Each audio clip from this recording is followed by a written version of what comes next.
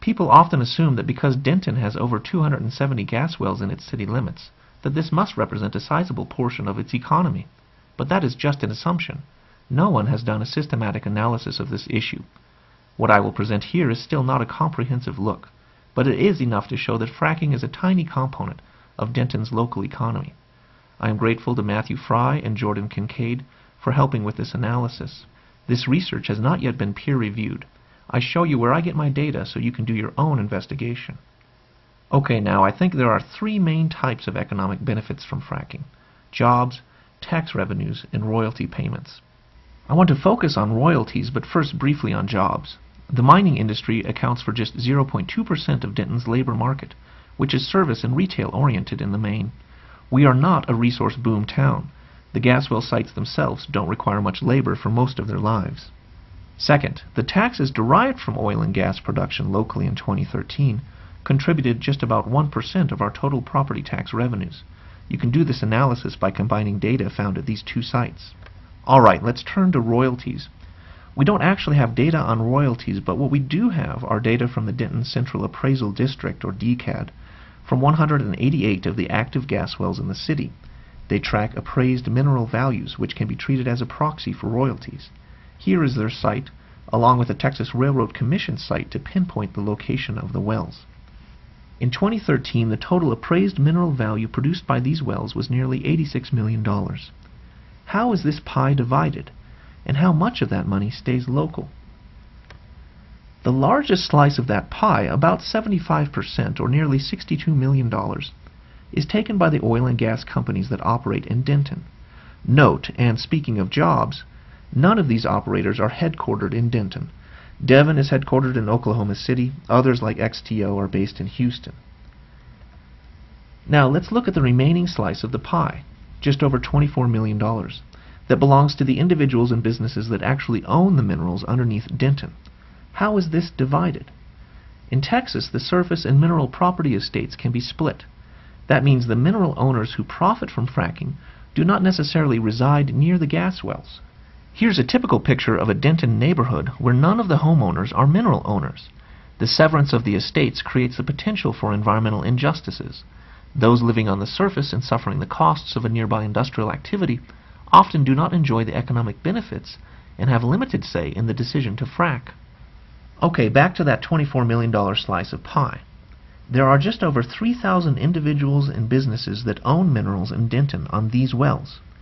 But because you can own minerals without owning the surface, not all of these individuals and businesses are located in Denton, let alone right next to these wells.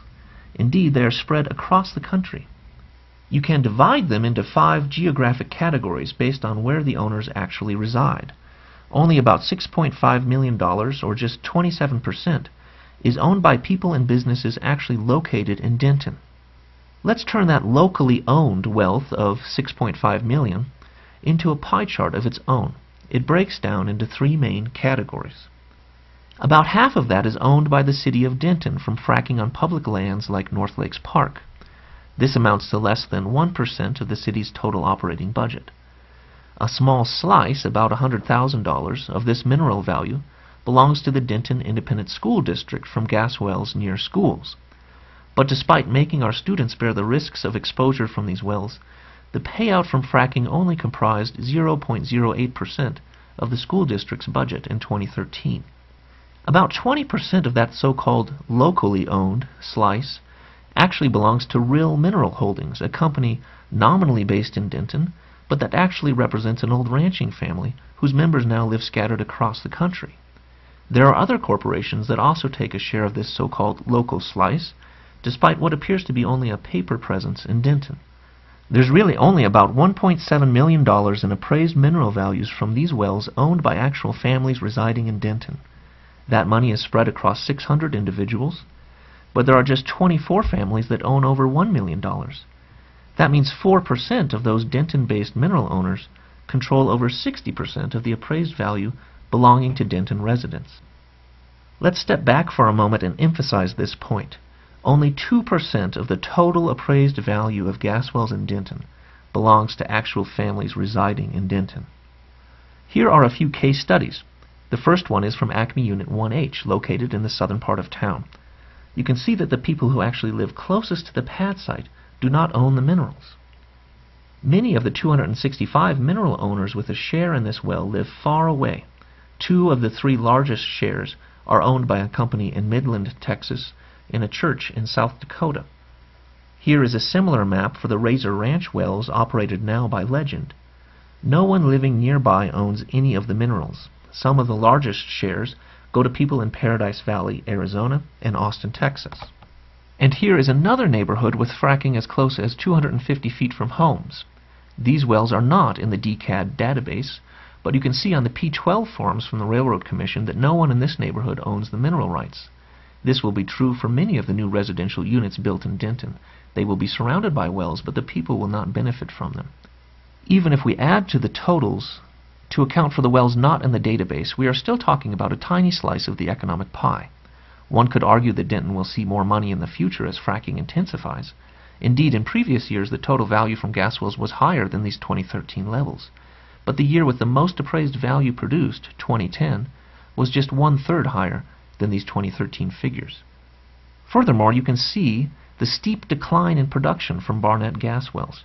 So if fracking intensifies, it will bring only transient economic benefits.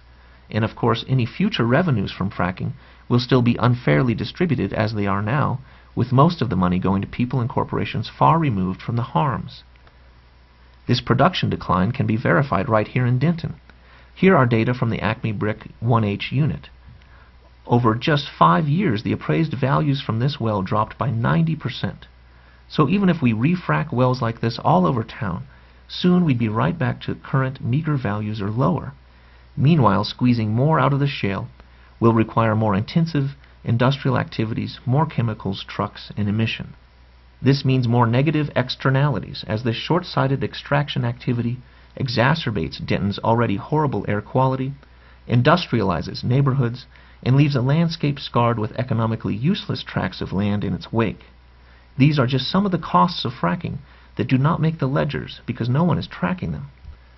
The people of Denton and the Main do not benefit from fracking. We get the off-the-book costs, the pollution, the spills, the noise, ozone and doctor's bills, the truck traffic, lost property values and blowouts, while the lion's share of the wealth pours out of town.